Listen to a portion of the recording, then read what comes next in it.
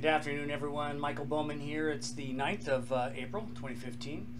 And I've done a video on this in the past, but I just want to slow down a bit and do it again, present the material a little less rushed for people as a kind of a tutorial guide. So as a software engineer, one of the things we always have to deal with is source code and the control of source code. And things can get hairy when two or more people are actually working on the same code base.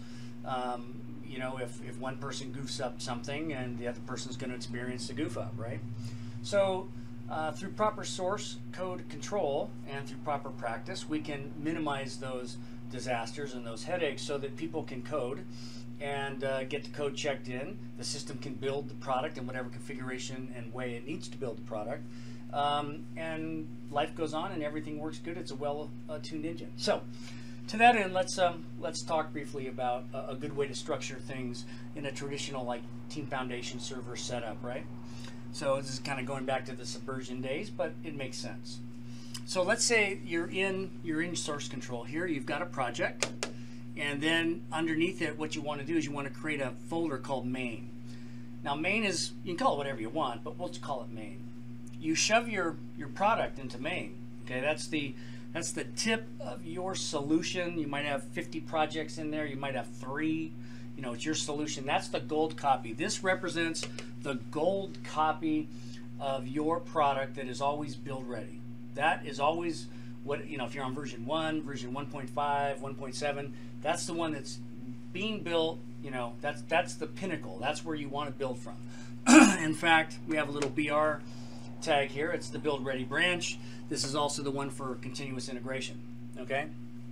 Now the problem is, if 2 or more people are pounding away on main, and by what I mean by that is, if you're getting main and dragging it to your local workstation, and you're adding files, you know, whenever you add a file to a project, the file gets added, plus the project gets updated, the project file.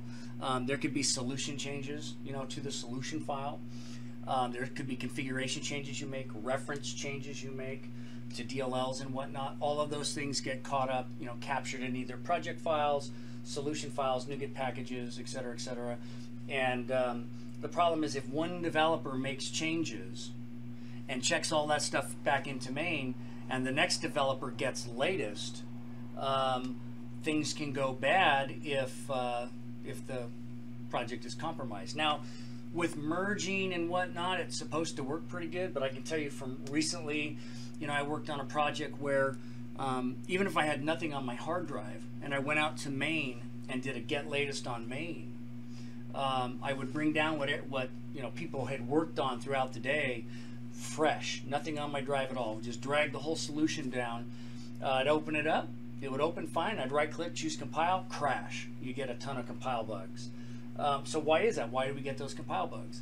It's because on one person's system, either the way they're checking in is not, the way they're checking their stuff in, the check-in that they do is not bringing in the information about what they've got going on their box so the build can be successfully replicated like it is on their box. In other words, they can build on their box, and when they do the check-in, they're missing something, and not all the material that's on the box that makes the build work is getting in, and so that breaks. Well, really, you don't want them to check in all that stuff. You just want their code, right? We just want code from developers. We don't want one developer checking in what he thinks is the best way to compile something versus another developer that thinks things should be done this way, because you get a collision and it's a big headache. So how do you minimize that? Well, we do that with branches. Okay, and something called merging, and it's not too difficult of a concept to wrap your brain around. So let's give it a shot. So in this scenario, what I would do is I would create a dev folder, and if I had 3 developers, right? As let's say we started off with 1 and 2 more come on a week later, 2 weeks later, right? So we have a total of 3. What I would do is I would make a branch of get latest from main, branch that into dev 1. Branch it into dev 2, branch it into dev 3, and then I would tell each developer, you know, your developer 1, you go get from here, and you drag that down to your machine, put it into your local workspace, and you go ahead and use that, beat it up, do whatever you need to do to make it work. all your changes get checked into there. Not there, but right there. Same thing for developer 2 and same thing for developer 3. So that takes care of the first concern, which is allowing people to save their work, not lose their work, you know, be able to safeguard their work, see the versions they're working on. You can always, as a manager, run reports on this and see what kind of activity you're getting on a daily basis. You know, is Michael checking in stuff, you know, throughout the day, or do I only hear from him once a week type thing, right? Then the issue is, how do you get all of this back into main? Now, some people say, well, you know, the developer just checks it back into main, doesn't merge to main. Well, that's actually not a good idea, because when you do that, you're picking up the differences, and you know, if you let the tool do the merge, you run the risk of it thinking something's right when it shouldn't be. You know, it may work, but it may not be something you desire, and you might end up with something up here you don't like, which won't build right. And we all know that if it doesn't build right, you know, the consequence of that is the rubber chicken on your desk, and nobody wants that. So what we're supposed to do is, this developer D1, we'll call it, that's a workspace on my laptop, and I will go ahead and create another place for the main to land on my laptop, right? We'll just go like that. Now I've got 2 work spots on my laptop, right? And if I want to, I can create a third, and I can call it test merge. We'll just call it test demo. And what I can do is I can merge main, and I can merge developer 1 into that, and then I can make sure it works. Now the beauty of this is, main will have picked up all of the changes from everybody else that have been, you know, finally merged up there, and then I can merge mine with that into here and test, and if it's good, then I can do 2 things. I can tell the build engineer, I'm ready to go, I've labeled my work, please pick up this label, and let's do the merge, and I can let him do it. Or I can just go do a continuous integration check-in.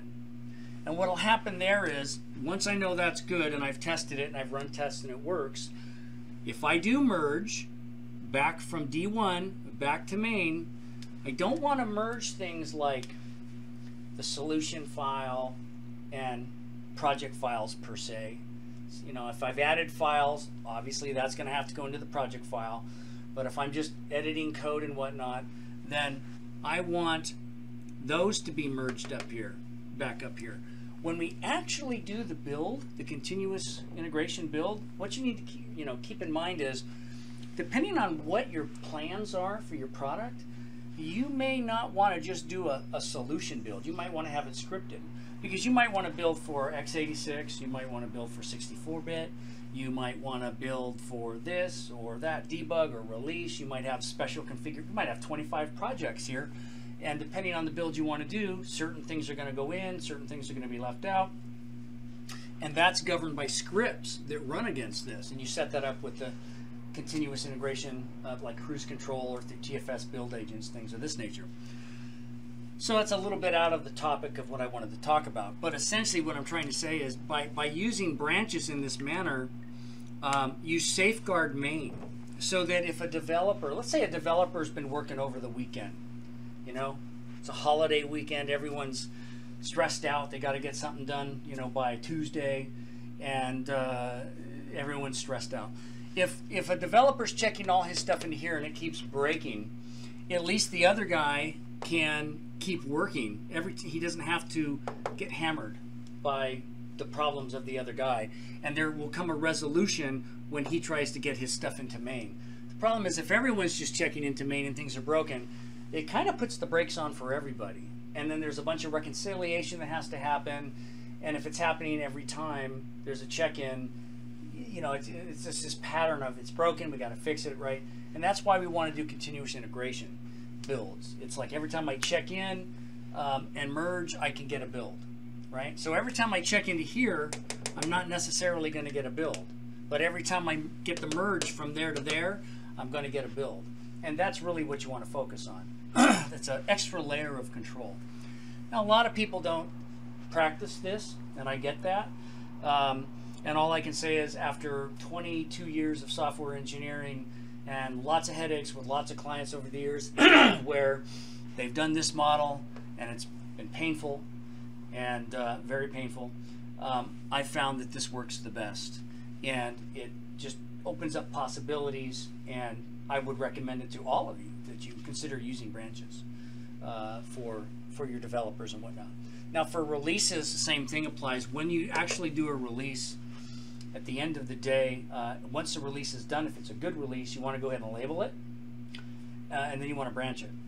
And by branching, I mean you're going to create a snapshot branch. We'll call it R1 under releases. And so now every file that went into that release, that build, we've got a copy of it here. And same thing for R2. And the difference from R1 to R2, maybe we've added new files, we've dropped some files, we've reorganized and refactored things, but each release has its own copy of the source code so that if something happens, you need to go do a hot fix, you can do it. The other cool thing you can do with branches, which we haven't talked about, is features. You can actually branch the project down to a feature, down to a feature level. Grab another pen here.